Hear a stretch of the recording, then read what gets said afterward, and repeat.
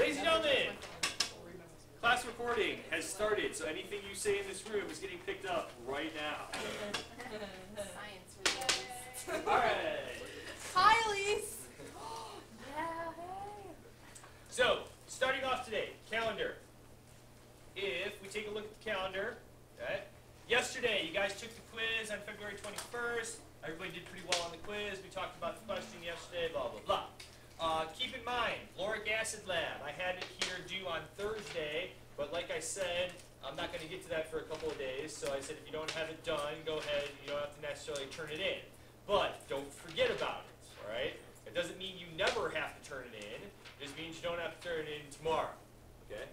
Kitty, if you want, you can go to one of the wipes out of the, where the goggle cabinet is. That would be a lot. So do that. Just some cover desk or something. That's probably the goal. Yeah. Actually, that's the desk that people draw on, isn't it? Yeah, people draw weird stuff. Yeah. For those of you watching or listening at home, Katie has some or a drawing on her desk. Or a nude drawing. I don't know if it's nude or not, but you know. Most so. likely. Thank you. Now Emily will feel better about eating at her desk. So, now that she's got a little wipes. Anybody else need one while they're out? It's not like my food touches the desk. Yeah, I'm just saying. What? Here. There you go. Everyone Get Germex instead. The wipes are being passed around the room. That's one wipe for a desk.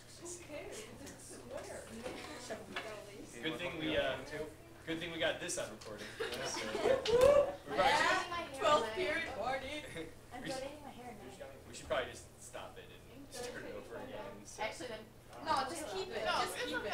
They'll appreciate it, right, guys? You appreciate this? I think yes. Elise is nodding her head right now. If you, Yes, she is. if you Yeah, appreciate you it, know she is. If you appreciate it, stay silent. Oh. They appreciate it.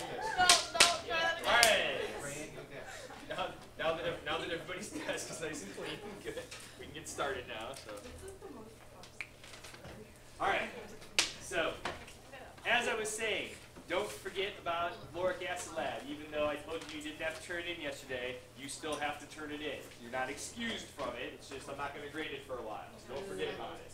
Today, heat transfer, conduction, convection, radiation. We'll talk about how that energy that we discussed yesterday goes from one place to another. Then, next week, Monday, we will start in on calorimetry. Calorimetry is more of a calculation kind of thing. So we'll definitely do some math problems on Monday, maybe a little bit on Tuesday. Then, on Tuesday, you will have time in class to do some review activities, ask me questions, do what you need to do to get yourself prepared for upcoming tests. Then, on Thursday, we will do our next lab, specific heat of an unknown metal. That lab doesn't take real long, so you probably will have some time to do some review activities on Thursday as well. Test scheduled for 1 week from today, next Friday, March 1st. Okay. The objective sheet is already posted, so if you have not gotten yourself a copy of that yet, probably a good idea to do so. It is a pretty long objective sheet that we covered a lot of material. In my opinion, not the most difficult material in the world, but a lot of it. All right, so make sure that you're getting on that stuff sooner rather than later. Questions? Okay.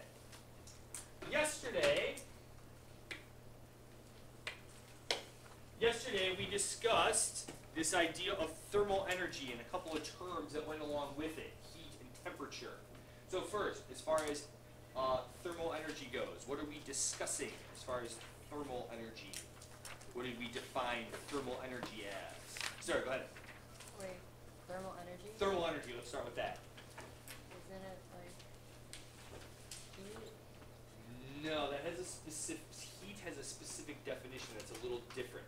First, Sarah, what does thermal energy deal with? What are we concerned with when we're talking about thermal energy? Like energy given off in a thermal reaction? Could be, let's go somewhere else. Do you want somebody else to step in here? Yeah. Okay. Katie, go ahead. It's the total amount of motion of the particles that make up an atom. So it's motion, right? We're dealing with motion, but we're dealing with motion of what, Katie? The particles. Particles, which could be Molecules or atoms. more like molecules, or it could be atoms, depending on whether we talk about elements or a compound. Okay? So that's thermal energy. We're looking at the total motion of all those particles, okay? What does temperature tell us? What does temperature tell us? Speed. Speed of the motion, right? So now we're not talking about the total amount of motion, we're talking about how fast those particles go on average, okay? Then heat, we said was what? How about heat? Sorry about Transfer of thermal energy. transfer of thermal energy. So now we're talking about thermal energy moving from one object to another object, okay? Today, we want to discuss that thermal energy transfer, the heat, and how it happens. So today we're talking, this is more of a mechanics thing. How do we get that energy to transfer from one object to another? But starting off, at the top of your outline today, some review terms.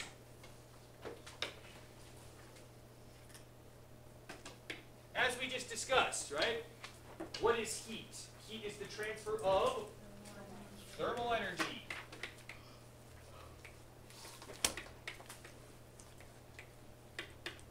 From one object to another because of a temperature difference.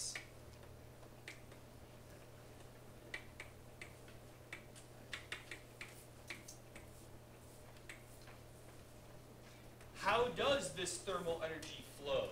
How does heat flow spontaneously? Kate? It flows spontaneously from objects with high temperatures to objects with low temperatures. So high temps to objects with low temps.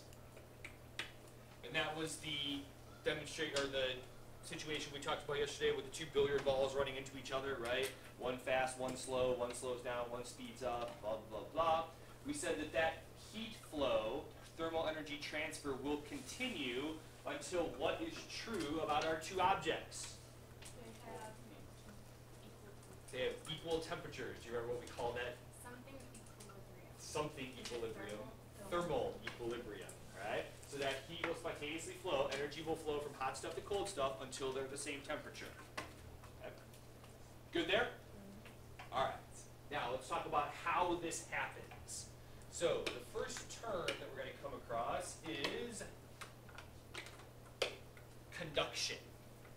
By definition, conduction is the transfer of thermal energy with no transfer of matter. The transfer of thermal energy with no transfer of matter.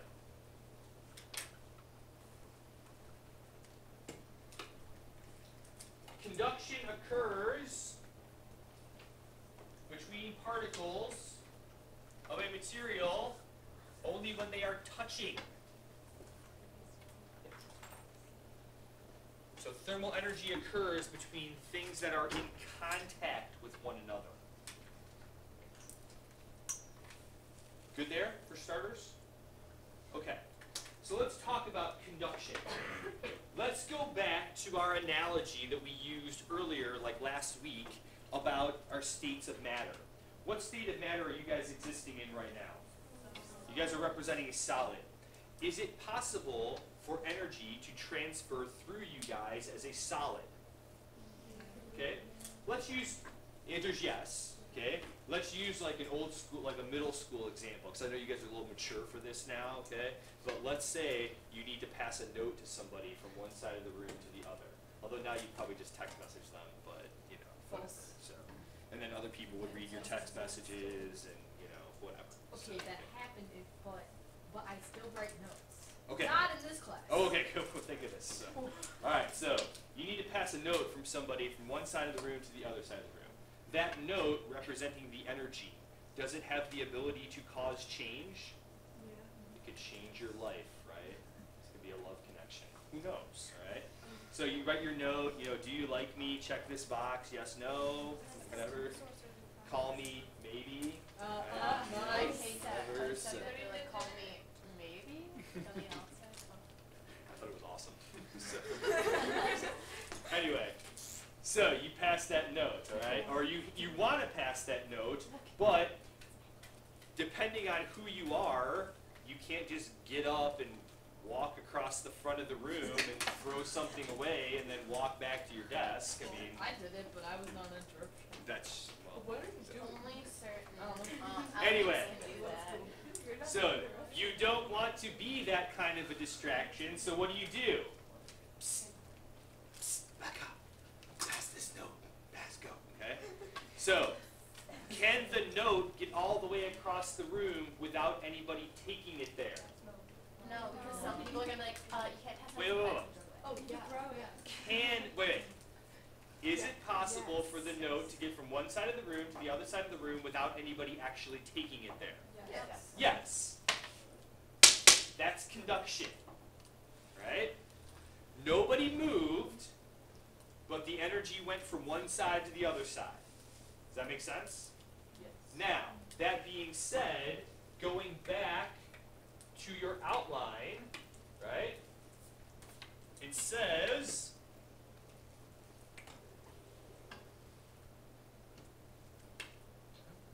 using the pictures to the left, explain why conduction occurs more slowly in gases than it does in solids and liquids. Solids are actually very good conductors, if they are conductors, and we'll talk about that in a second. How come things travel quickly through a solid? Please? Because there's like a set path into uniform contact. There's a set path, but more specifically, at least, how long does it take the energy to go from one particle to the next particle? Not very long. Why not? So they're like real close. They're real close together, right? Passing a note in class from one side of the room to the other side of the room would be much easier than trying to pass a note to somebody like in, say, gym class, right? Okay?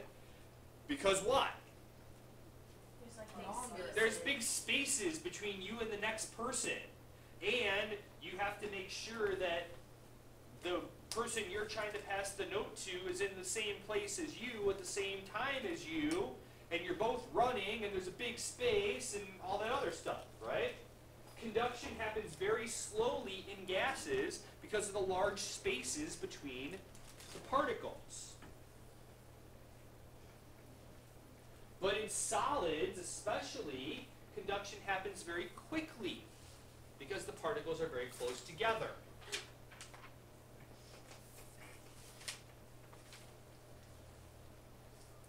Good there?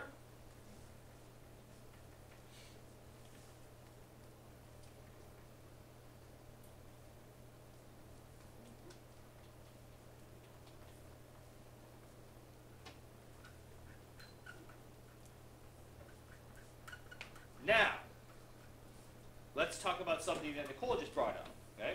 Nicole, just because something is a solid, does that mean it conducts things well?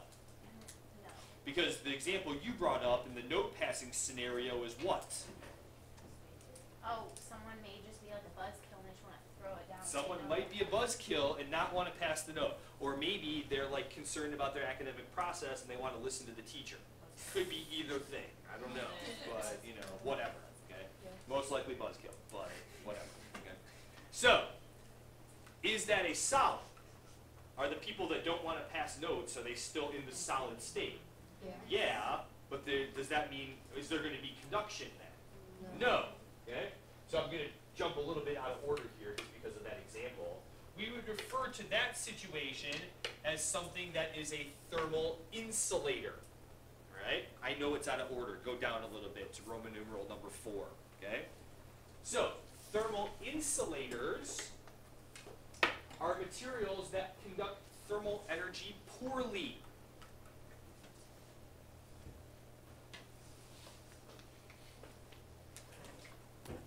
Now, let's say as a teacher, I wanted to prevent the passing of notes or the copying of answers on a test, right? During, like, I don't know, let's say exams, okay? How do I do it? What did I do to you guys during exams?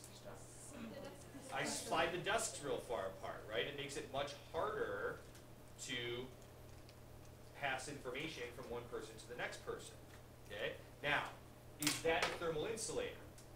Yes. Yeah, because what did I do to the spaces between the particles? Made them larger. I made them larger. So what kinds of things might be good insulators? Gases are actually really good insulators, okay? But there's also things like, you know, wood or plastic, okay? Wood and plastic are really good insulators, not because they necessarily have far apart spaces, but because they just don't pass notes from one to the other, okay? But, what? Rubber is usually a good insulator, yes. Once again, not because it's spaced far apart, just because there's a bunch of buzzkills in rubber and they don't pass notes, okay? But things like styrofoam, right? Styrofoam is a solid, yes? How dense is styrofoam, though? Not very dense. Why? What does styrofoam have a lot of inside of it? Air. It has a lot of air inside of it. So what does it not do? Pass It the doesn't energy. pass the energy. Specifically, what kind of energy, Becca? Thermal? Thermal energy, right? You put something cold inside your styrofoam cup. All right? So you put something cold inside of your styrofoam cup on a warm summer day. Which way would heat flow in that situation? If you have something, a cold drink in your cup, right? Heat wants to flow from the outside warm air into your cold drink, right? But if your cold drink is now surrounded by a styrofoam cup that has a lot of air in it, can energy get through? No. Think about if you go to like Starbucks or Panera or something like that. Okay? If you get a hot drink, they put it in a cup, but then what do they give you to go around the cup? That little like cardboard sleevey thing, right? But that cardboard sleevey thing, if you look at it, it's like a bunch of little folds, right? Yeah. What's inside all those folds? Air, right? Because now it doesn't conduct the heat as well as that paper cup, right? A big wool sweater or a big poofy coat in the wintertime. Why does it keep you warm? Because there's a lot of air in It it. has a lot of air in it, right? Or when it gets cold outside and you dress in layers, each time you put a layer on, what are you doing? What's in between your shirt and your sweatshirt? A layer of air. What's in between your sweatshirt and your coat? A layer of air, right? All of those things are good insulators. It prevents the energy from flowing either out of you or into you. Does that make sense? Okay. Far, go ahead. Is insulation a big step in like walls and houses? Yes. Have you ever seen insulation before, Far? It's usually pink, but it's itchy. But if you ever see it, it's real, like, It looks like cotton. yeah, it looks like cotton candy. Because what does it have a lot of inside of it? It has a lot of air inside of it. Okay? Does that make sense? Okay. So, thermal insulators, materials that conduct energy poorly. A lot of times it has gases incorporated in it, although not always. Okay? Now, a term that we have not come across yet is this idea of specific heat. We'll discuss specific heat when we talk about calorimetry next week. But just for reference, thermal insulators have high specific heat values. Hopefully that will make more sense next week when we talk about what actually specific heat is. Okay? Now, on the other hand, right, if you go back up to Roman numeral number 3, okay, thermal conductors. By definition, material that conduct energy well. So, things that are metal conduct energy well, generally. Here's kind of a crazy one. Floor tiles. It's when you don't have heated floors. Okay? Because, now, the heated floor is there for a reason, right? Because, let's go through this scenario. Sorry, write down. Goes which way? So, go ahead. What are the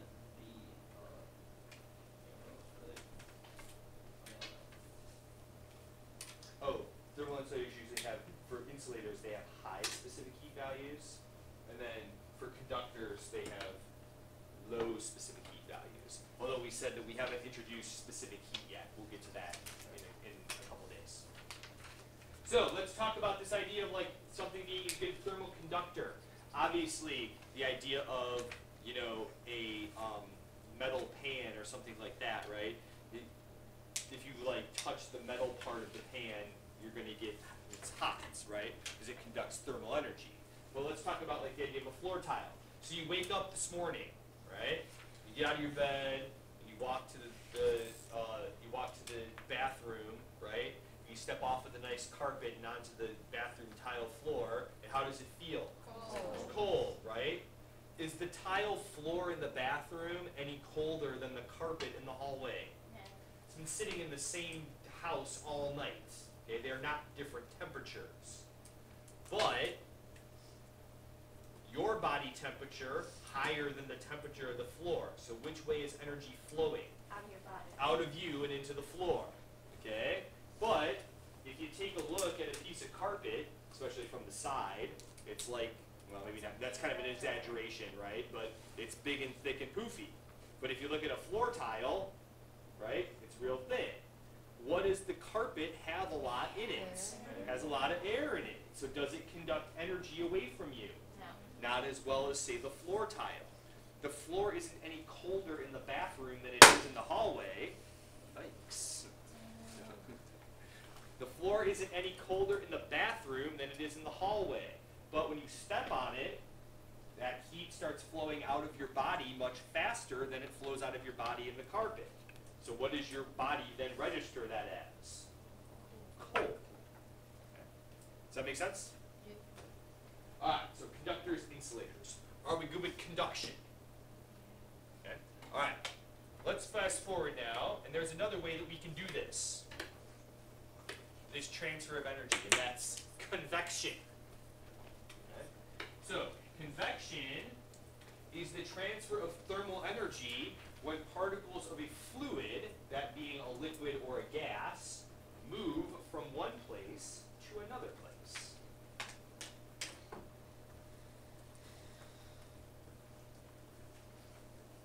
So convection, particles of a fluid, that being a liquid or a gas, can move from one place to another place. And as they move, they take that thermal energy with them.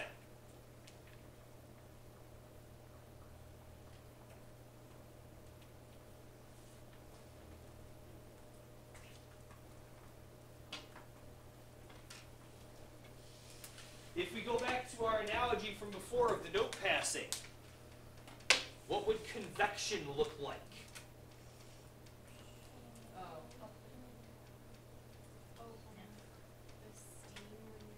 If we go back to our example of the note passing from one side of the room to the other. No. Let's go back to our example. We said that conduction, what did conduction look like when we were passing a note? One person passes it to the next person, passes it to the next person, passes it to the next person. Does anybody actually move? No. Savannah, go ahead. But convection would be when you throw the note? Nope, that's something different. When Nicole gets up, walks. When Nicole gets up and walks across the room, throws something away because she's pretending to throw something away, but really she's going to drop something on somebody's desk on the other side of the room. Okay? Did the note get from one side of the room to the other side of the room? Yes. Yeah, but in this case, what else happened? Some particle actually moved from one side of the room to the other side of the room. Does that make sense? Okay? In conduction, nobody moves anywhere. In convection, somebody carries the note, picks it up, and brings it to the other side. Savannah, hold on to your example because it's coming up in a second. Okay? So this, right, this would be something like coffee. You got that hot coffee, and then you mix in the cream, and then have you ever watched it when the cream goes into the hot coffee? It goes down, but then what happens to it? It comes back up, and it like mixes all around, because that stuff is moving around. Okay?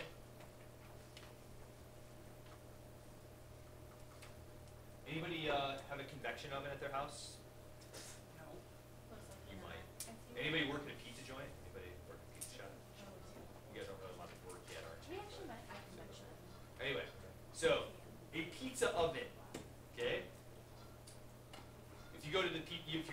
shop or whatever, you see how they cook the pizza, right? You kind of put it in one side, and there's a little conveyor belt, and it comes out the other side. Okay. Unless you go to like some place that has like wood fire above it, blah blah blah, whatever. Okay.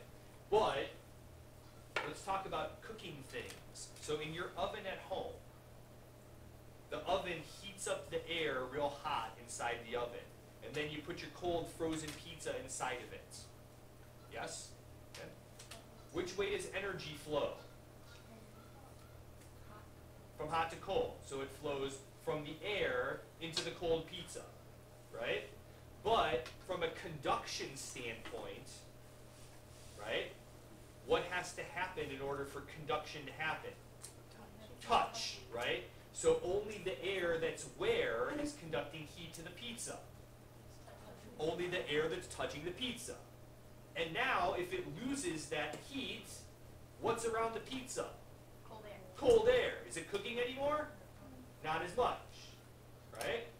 A convection oven basically is an oven with a fan in it. Okay? So now, the hot air goes next to the pizza, and the hot air passes energy from itself into the cold pizza. But now, what does the fan do? It blows that cold air away and replaces it with what? Hot air. More hot air. How fast do things cook? They cook faster then. Okay, question, are you good? Is it a toaster or conductor? A toaster is more, a toaster is more conductor, yeah. Okay, because that air inside the toaster gets more and more and warm until it touches the bread. Okay, but there's also some radiation there, but we'll talk about that in a second. Here, this one. When your food is too hot, what do you do to it? Right, you blow on it. If your food is hot and it's next to cold air, which way does the heat flow? Out of your food into the air. And now the air around your food is what? It's warm. If you blow on it, what do you do to that warm air? You get rid of it and replace it with what? Cold air. Okay? The next question on your outline on the front page has to do with something in this city that we deal with a lot called wind chill. Right? On a windy day, how come it feels colder? Okay, good. Okay? So, on a cold day like today, right? If you go outside, which way is energy going to flow? Out of you and into what? The cold air, right? But after a while, what would happen to the air that's around you? It would become warm, right? The air around you would warm up. Like in gym class. Like in gym class, even more so, okay? But on a windy day, what happens to that warm air that's surrounding you now? It gets replaced with cold air. It gets blown away and it gets replaced with cold air. And now what happens, Sarah? You're colder. Now you lose more energy to that new cold air. And then the wind blows that warmer air away and replaces it with colder air. Now we call that wind chill, right? So on a cold day, right, you're losing energy to the air. But the wind replaces that warm air around you that gets heated up by your body and replaces it with cold air. Now you lose even more warm. Now you lose even more heat. All right?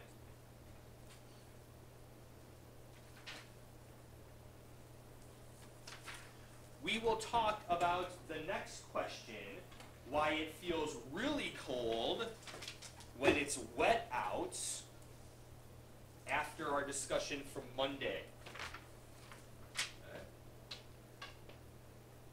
If we go back to this one with the coffee, right?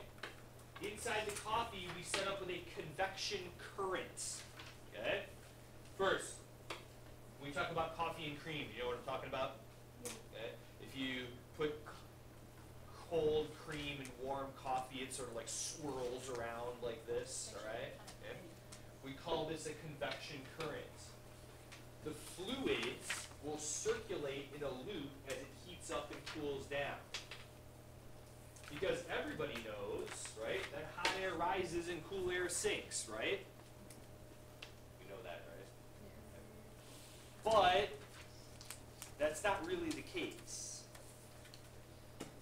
Going back to something we talked about yesterday, when something gets warm, what happens to its volume? It expands. As something expands and its volume increases, what happens to its density? Because it's, well, it's the same mass, but it's bigger volume. Okay? So as something heats up, it expands. As it expands, its density decreases. Where do less dense things go? They go up. Okay? So as you heat something, its density decreases and it goes to the top. But when it goes to the top, what happens to it? It cools down. And as it cools down, what happens to its density? It increases, therefore the more dense stuff sinks back down. But when it gets cold, when it gets down to the bottom, what happens to it? It warms up again. Now it goes to the top because it's less dense. But then it cools down, so it sinks back to the bottom. And now what have we done with ourselves here? We have this nice little loop, right? Hot things going up, cool things coming down, right? And so it's really not hot air rising and cool air sinking. It has to do with what? Density differences. Warmer things are less dense generally. So that means that they go up because less dense things rise to the top. Cooler things are generally more dense, so they come back down, right? But as they come back down, they get warmed back up, and then they go back to the top.